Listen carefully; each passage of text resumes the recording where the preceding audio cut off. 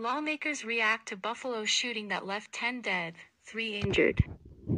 President Joe Biden, New York Governor Kathy Hochul, and local lawmakers were among those who reacted to a mass shooting in Buffalo Saturday afternoon, where a self-described white supremacist killed 10 people and injured 3 others.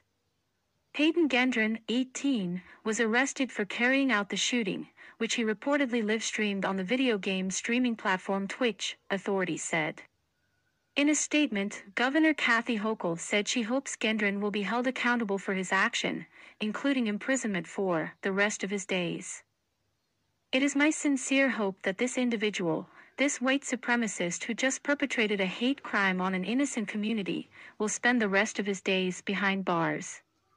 And heaven help him in the next world as well, Hochul said. White House Press Secretary Karine Jean-Pierre released a statement saying Biden and First Lady Jill Biden were aware of the shooting incident and were praying for those affected. The president has been briefed by his Homeland Security advisor on the horrific shooting in Buffalo, New York this afternoon. He will continue to receive updates throughout the evening and tomorrow as further information develops, Jean-Pierre said. The president and the First Lady are praying for those who have been lost and for their loved ones.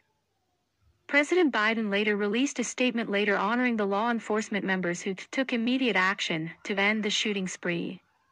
Tonight, we grieve for the families of 10 people whose lives were senselessly taken and everyone who is suffering the physical and emotional wounds of this horrific shooting. We are grateful for the bravery of members of law enforcement and other first responders who took immediate action to try to protect and save lives, Biden said. The First Lady and I are praying for the victims and their families, and hearts all across this country are with the people of Buffalo. Biden also said racism and domestic terrorism is antithetical to what America stands for, as Saturday's attack is believed to be racially motivated. We still need to learn more about the motivation for today's shooting as law enforcement does its work, but we don't need anything else to state a clear moral truth. A racially motivated hate crime is abhorrent to the very fabric of this nation, he added. Any act of domestic terrorism, including an act perpetrated in the name of a repugnant white nationalist ideology, is antithetical to everything we stand for in America.